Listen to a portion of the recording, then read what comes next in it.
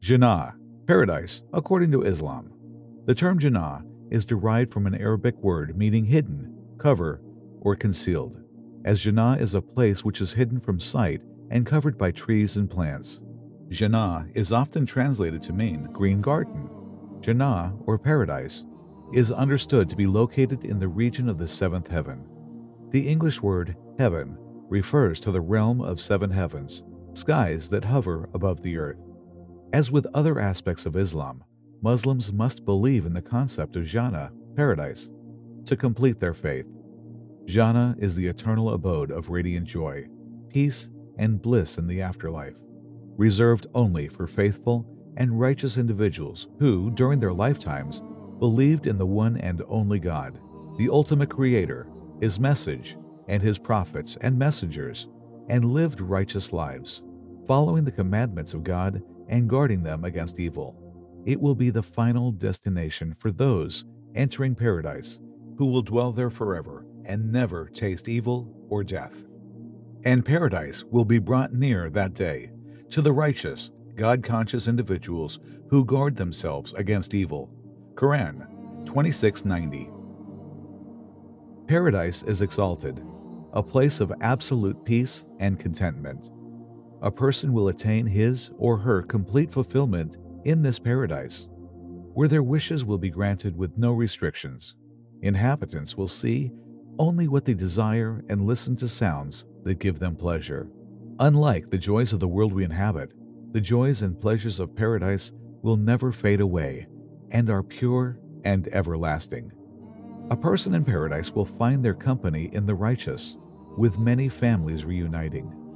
Paradise will be free of emptiness, sorrow, hate, boredom, jealousy, handicap, illness, uneasiness, fatigue, disease, hurt, distress, and anxiety. The shade of Jannah will be a shelter of protection and security, and no fear or sadness will affect its residents. And whoever does righteous deeds, whether male or female, while being a believer, those will enter paradise and will not be wronged, even as much as the speck on a date seed. Quran 4:124. The bounties, the beauties, and the pleasures of paradise are so great, so vast, so pure, so astonishing, that it is beyond the abilities of a person's mind to understand. Thus, no heart or mind can ever comprehend them. Much like a blind person cannot possibly see or describe colors accurately in this world, a person cannot possibly imagine the delights of paradise, delights so immense that they have no basis of comparison in the earthly realm. No one will ever be able to fully understand or grasp the true realm of paradise until they enter its bounds. God's messenger stated, Allah the Exalted has said, I have prepared for my righteous slaves what no eye has seen, no ear has heard, and the mind of no man has conceived. God the Almighty, in His mercy, has given humanity only glimpses of the descriptions of paradise in the Holy Quran and narrations of our Prophet Muhammad, Hadith, thus providing an idea of what one can look forward to in paradise as encouragement and inspiration for one to strive to please their Lord and enter paradise. Paradise was created before the creation of mankind by the Almighty, and this ethereal place will never end or cease to exist. The mansions, food, clothing, and jewelry found in paradise will be far superior to and greater than their counterparts of this world. Unlike the joys and pleasures of this world, the pleasures of paradise are everlasting. One will never grow tired in paradise, where delights and pleasures will only increase each time as they indulge in them. And no soul knows what has been hidden for them of comfort for eyes as a reward for what they used to do. Quran 32:17. The first of mankind to enter paradise will be the last and final prophet of God, Muhammad, peace be upon him. And the first nation to enter paradise will be his nation, the final nation. Generally, the poor will enter paradise before the rich. Amongst the first to enter paradise are al-Shahuda, the martyrs, the ones who are chaste and proud, and the slaves who worship Allah with devotion, sincerity, and faithfulness towards their master. Amongst the ones that will enter paradise first are the 70,000 individuals who will be allowed entrance with no questioning or punishment, and according to the narration of our prophet, arriving with each 1,000 will be another 70,000, plus 3 handfuls of the handfuls of our Lord.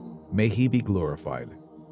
Paradise consists of 7 levels, with each level divided into many stages, levels, and categories. Each level up in paradise comprises greater joys and pleasures and is more amazing than the level beneath it. The lowest level of paradise is 10 times the size of this whole universe. The highest level of paradise is called Jannat ul Firdos. Our prophet stated, paradise has 100 grades, each of which is as big as the distance between heaven and earth. The highest of them is Firdaus, and the best of them is Firdaus. The throne is above Firdaus, and from it spring forth the rivers of paradise. If you ask of Allah, glorified and exalted be He, ask Him for Firdaus. Inhabitants of paradise from all levels will communicate with one another. Whereas one could visit levels beneath them, one cannot live or enjoy the pleasures of levels higher than he or she inhabits. Paradise comprise 8 gates. Each gate is named and reserved only for individuals who perform specific good deeds. One gate is reserved exclusively for those who fast. Another one is meant for those who struggle in the way of God. One gate is for those who pray, and another is for those who give charity. Some will be called to enter from all 8 gates. The gate at the far right will be for those who will not be held to any accountability. Everyone else will enter paradise with the rest of their nations through the other 7 gates. The gates are so vast that the distance between 2 panels within just one gate of paradise is that of a distance of 40 years walking. Still, there will come a time when the ethereal realm gets very crowded. Before entering paradise from its gates, one would feel its breeze and inhale its fragrance, both so strong that they can be experienced 40 years away. When the doors open upon entering, angels will greet and congratulate its inhabitants with the greatest of kindness and peace. But those who feared their Lord will be driven to paradise in groups until, when they reach it while its gates have been opened and its keepers say, "Peace be upon you. You have become pure, so enter it, to abide eternally therein." Quran 39:73. The dwellers of paradise will say, and they will say, "Praise to Allah, who has removed from us all sorrow. Indeed, our Lord is forgiving and appreciative." Quran 35:34. The people of paradise will live in pure delight without pain and suffering. No one will feel any anger, sadness, sorrow, emptiness, resentment, envy, jealousy, or bitterness towards others, regardless of any differences or disagreements they may have experienced in their life. The hearts of the dwellers of paradise will be clean and pure. All speech and actions will be good. And we will have removed whatever is within their breasts of resentment, while flowing beneath them are rivers. Quran 7:43. One would feel absolute safety, tranquility, peace, and contentment in paradise, facing no worries or concerns. Faces will shine radiant like stars in the sky, some akin to the glow of a full moon. The people of Jannah will praise God, not because they are forced to, rather of their own free will. The people of Jannah, paradise, will never have to use the restroom, spit, or blow their nose. They will have combs made of gold, and their sweat will bear the scent of musk. They would wear no hair on their bodies and no beards. The people of Jannah will have beautiful characteristics. Their physical forms likening the form of Prophet Adam, peace be upon him, 60 feet tall and forever the age of 33. They will have the beauty of Prophet Yusuf, peace be upon him, and the heart of Prophet Ayub, peace be upon him. The people of Jannah will have the strength of 100 men of this world. Paradise will be lined with immense mansions made of gold on top of silver. Rooms upon rooms upon rooms inside these palaces will feature waterfalls falling beneath their rooms. No cracks will mar their facades, nor any repairs will ever be needed. The soil of Jannah is of pure white musk, and the pebbles are made of pearls, rubies, diamonds and jewels. The spread carpets in paradise are culled from the soft and colorful silk and are filled with musk, camphor, and amber. The people of Jannah will lean back into the fabrics of luxurious elevated soft couches and beds with cup holders and comfortable blankets. The beds will be so wide in proximity, it would take 500 years to walk through their confines. The people of Jannah will have a true kingdom which they will control, which will offer whatever they desire. The people of Jannah will have thousands of servants at their command.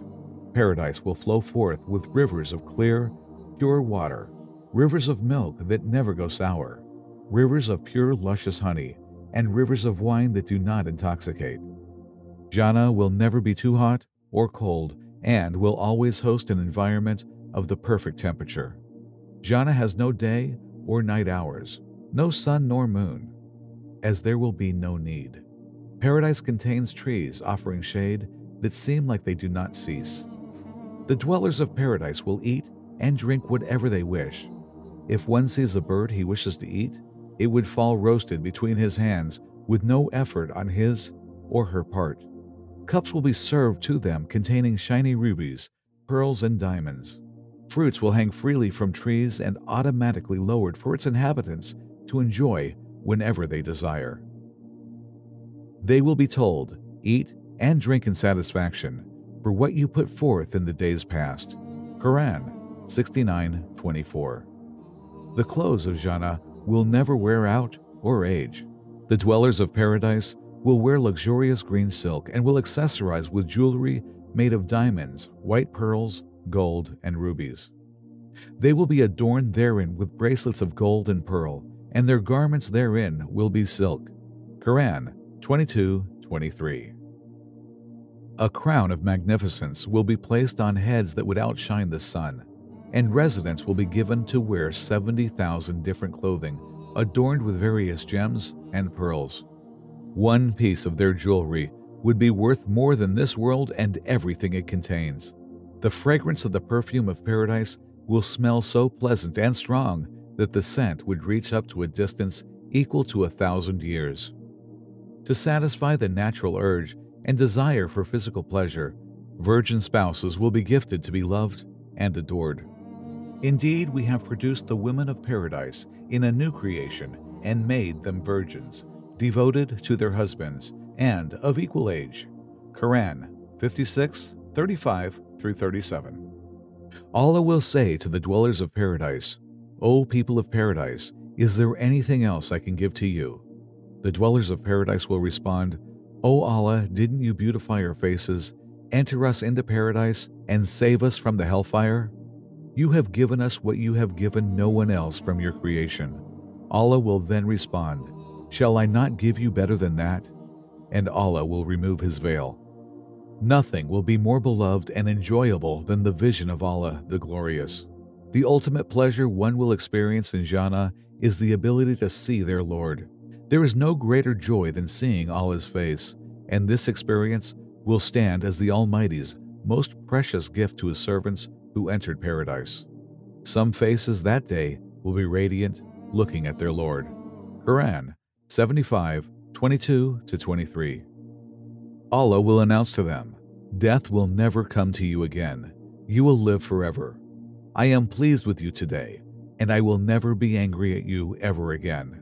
The inhabitants of paradise will be able to directly communicate with their Lord, acting as his friend and neighbor. The dwellers of paradise will differ in seeing Allah. Some will see him once a week, some will see him twice a day, etc., depending on the level of paradise one inhabits.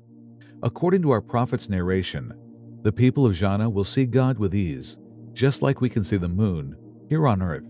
Ultimately, the life of this world is not meant for one to experience forever. It is a place where one resides temporarily.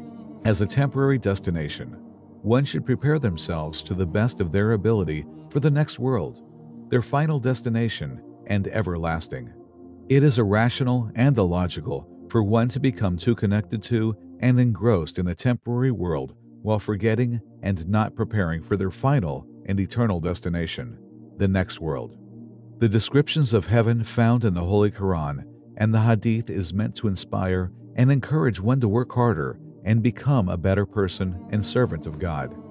The acts of laziness, procrastination, carelessness, and not using one's intellect can prevent one from entering the abode of never-ending joy and pleasure. Say the enjoyment of this world is little, and the hereafter is better for he who fears Allah. Quran 4:77. One should note that the finest and greatest things in this life do not come easy, and neither will the reward of paradise. One needs to strive to his or her best ability to earn the pleasures of paradise. God states in His book, "Race toward forgiveness from your Lord, and a garden whose width is like the width of the heavens and earth, prepared for those who believed in Allah and His messengers. That is the bounty of Allah, which He gives to whom He wills, and Allah is the possessor of great bounty." Quran 57:21.